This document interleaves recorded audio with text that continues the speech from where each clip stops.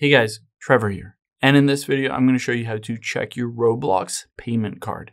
It's pretty quick and easy, so let's jump right in. Now, let's open up the Roblox app here. And what we're going to do is get into our settings. So tap on More at the bottom right. And just scroll down until we get to Settings and tap on that. You'll be able to see payment methods. I can tap on it to see which credit card, debit card, payment method is on file.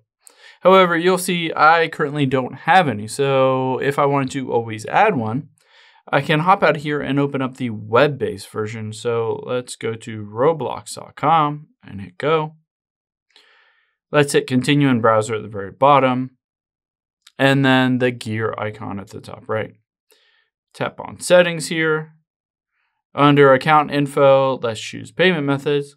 And now finally, it allows me to add a payment method, or if you wanted to change it to something else, you can always enter that credit card or debit card into here, along with your billing address and all of that stuff, and that will use that card in the future if you wanted to buy anything or buy Robux or anything like that. I hope this helps. If it did, hit the subscribe button down below. It really helps me out. And I'll catch you on the next one.